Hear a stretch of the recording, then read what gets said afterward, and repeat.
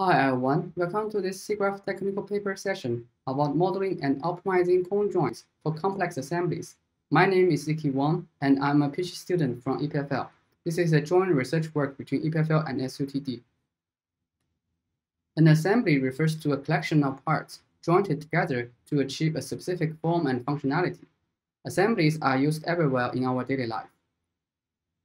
Compared with the monolistic object, assemblies come with several advantages. First, an assembly can be decomposed into parts with simple shapes, which can be easily fabricated by digital machines. Second, an assembly can be disassembled and tightly packed into a box to save storage and transportation space. Third, during maintenance, only the broken parts of the assembly need to be replaced. This project is motivated by the recent development in digital fabrication. One typical project finished at ETH Zurich is about automatic timber assembly. Their goal is to use robotic arms to assist timber structure assembly. The structure needs to be stable and assemblable at every intermediate assembly stage as well as final stage. Interlocking joints are used to connect adjacent beams to provide structure stability.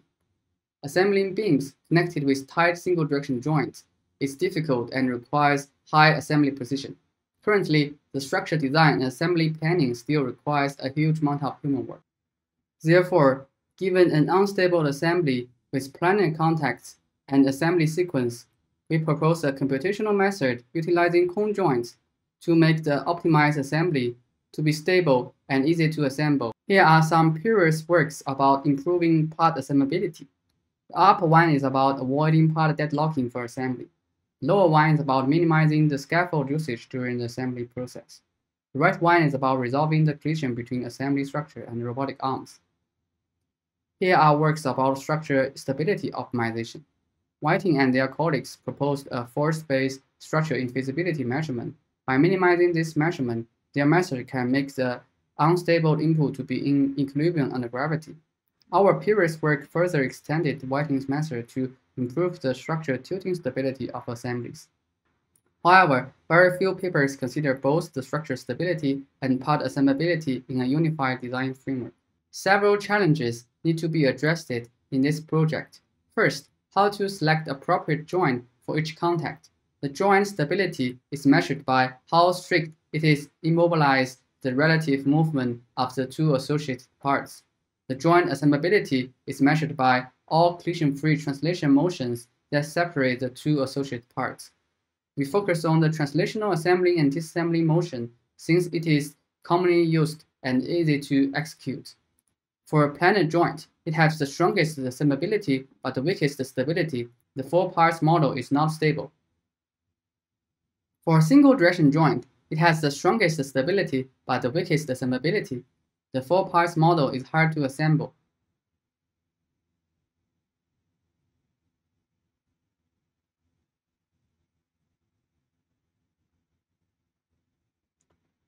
Thus, we propose to use the cone joints, which interpolate between planar and single-direction joint, such that this four-part assembly can have a good balance between stability and assemblability. Please note that planar and single-direction joints are special cases of cone joints. The second challenge is about dividing the hard-to-solve global problems into easy-to-solve local problems. Optimizing structural stability is a global problem. In this animation, the energy function E reaches zero if the assembly is in equilibrium under gravity, otherwise the assembly is not stable. Any change of the joints could influence the structural stability of the assembly. Optimizing part assemblability, however, is a local problem. The cone at the right shows the orange part's assemblability. The orange part's assemblability cone is only affected locally by the two edges highlighted in purple. The angle of the cone has to be larger than a user-specified number alpha. So what we propose is to replace the previous part geometry-based equilibrium test with an abstract motion-based equilibrium test, which does not rely on the part geometry. Then our kinematic design stage optimizes this abstract representation to make it stable and easy to assemble, which is followed by a geometry design stage where we decompose the global stability problem into small local problems for each contact and solve it efficiently. Let's look at the first part, motion-based equilibrium test. Before introducing our method, we need to make 3 assumptions. Firstly, all parts must be rigid. Secondly, friction is ignored, such that the structural stability of our design is less affected by the material. Lastly, the bottom blue part is fixed. The core is to measure the green part's collision-free movement. The motion we used for stability test is the infinitesimal rigid motion,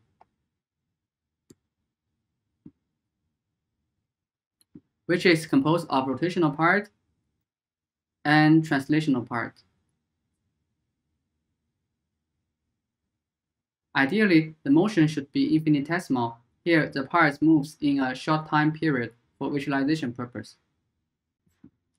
The motion space of the green part is equal to all collision-free infinitesimal motions that can take the green part off from the blue part.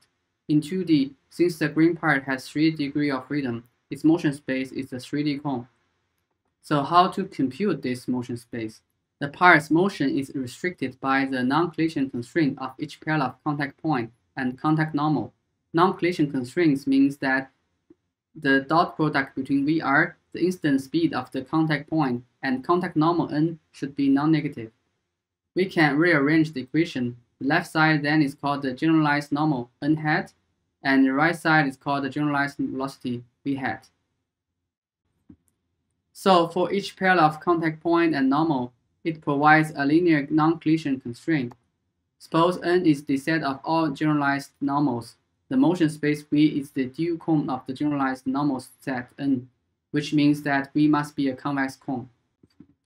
Now, we can draw the motion space for each contact shape. You can see that the volume of the cone decreases from planar joint to tangent mortise joint. In the end, the cone just becomes the plus y vector. When the joint is a smooth curve in 2D, we need to discretize the curve by sampling points and computing normals. The generalized normal space is a curve in 3D. The 2 endpoints of the curve should match the 2 endpoints of the generalized normal curve. The motion space is just the dual cone of the generalized normal space. When the joint becomes more tight, the generalized normal space enlarges while the motion space shrinks. Then we would like to use the motion cone to explain why this two-part assemblies is not in equilibrium under gravity.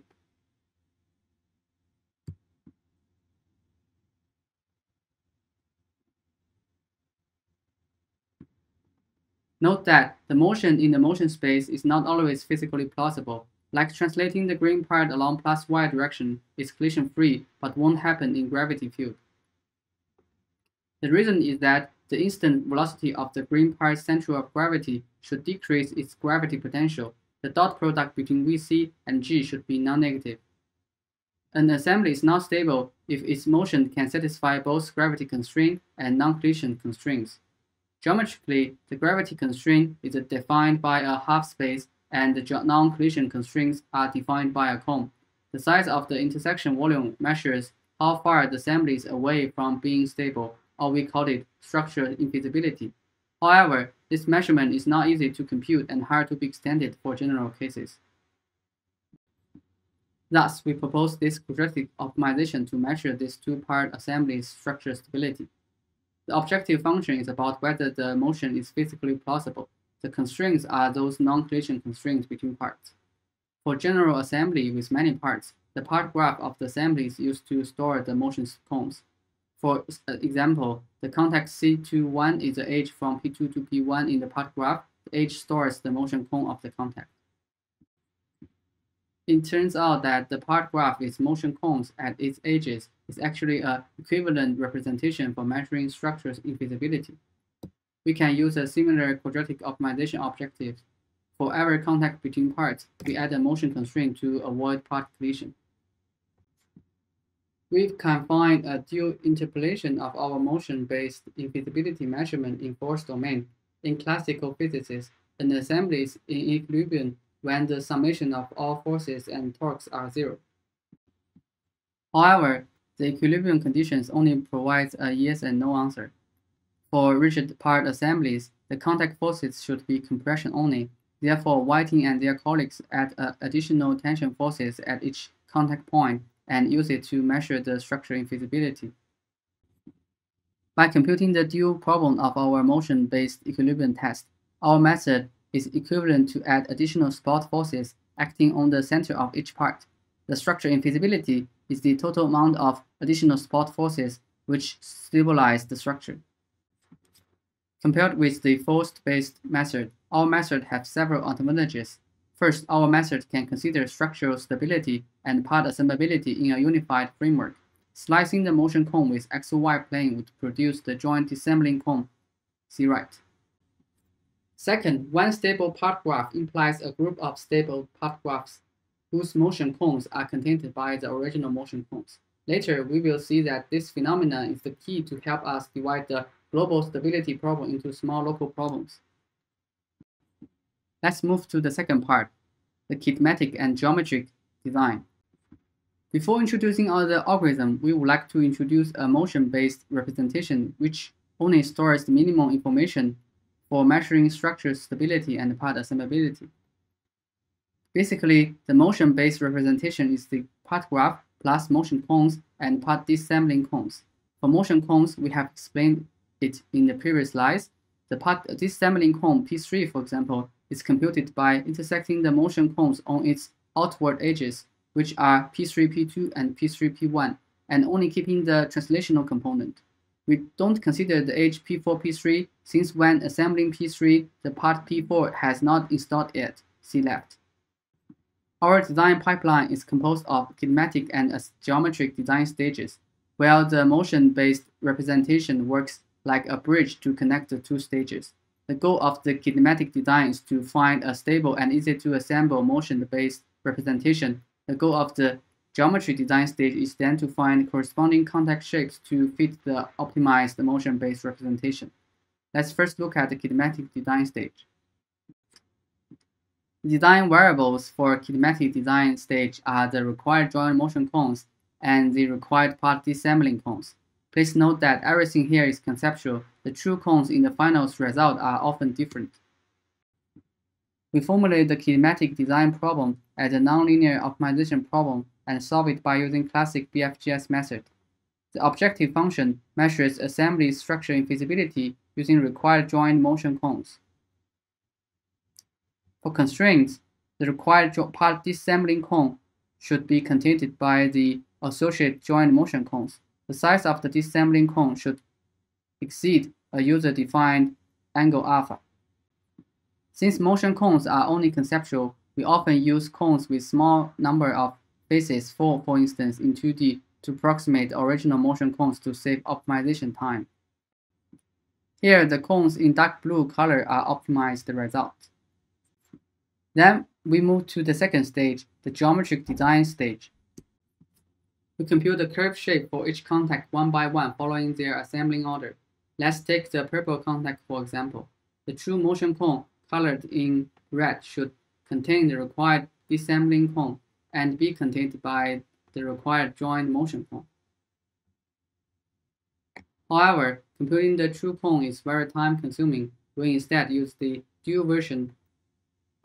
While N is the generalized normal space, the dual version is relatively easy to solve. Often, the geometry design stage can try as many initial joint parameters and types as possible to avoid local minima. Besides the two basic requirements, invalid part geometry and parts with narrow region should be avoided during the geometry design stage. Please refer to the paper for detailed formulations. Finally, we got an assembly that are both stable and easy to assemble. Here is an animation of the optimization process. The cones in both spaces are cut by plane y equal to 1. The cut cross-sections are used to visualize the 3D cones.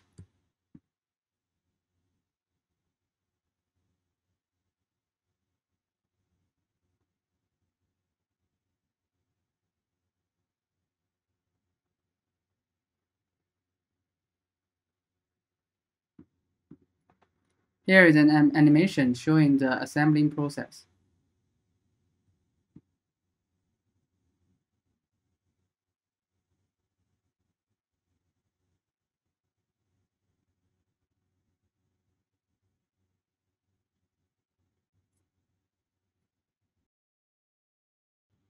Let's move to the result sessions. We could extend our method into 3D shell assemblies. The main differences between 3D and 2D is that more context and design variables are needed in 3D, slowing down the optimization process.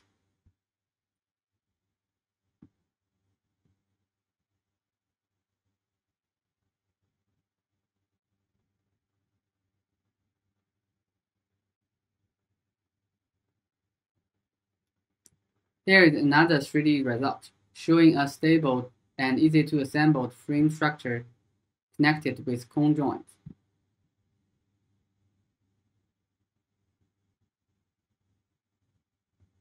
We also show that for this stacking example, our method uses less time finding the stable result, the blue line, compared with the baseline method, which directly optimizes the contact shape without using motion-based representation.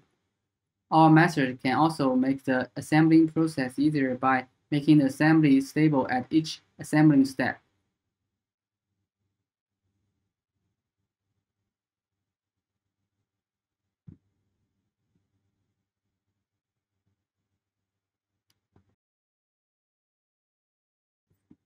Our method can optimize structure to obtain more tilting stability.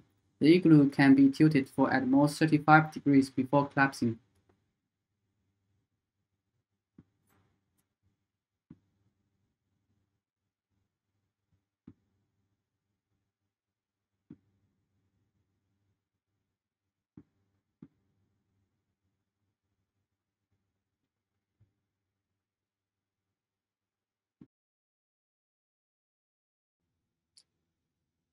Conclusion and future work. In this project, first, we propose cone joints, which enable a good balance between stability and assemblability. Second, we establish a connection between the geometry of a joint and its motion space, and we present a motion-based method for static analysis of assemblies with cone joints. Third, we separate our design pipeline into kinematic and geometric design stage, which makes the optimization computationally trackable. Currently, our method has limited types of joints. In the future, we would like to explore more types of joints and their parametric model. We would like to study their impacts on the motion cones. We also would like to relax the rigid body assumption and consider elastic bodies that are in contact. Optimizing contact geometry for reducing internal stress concentration would be a promising topic. Thank you.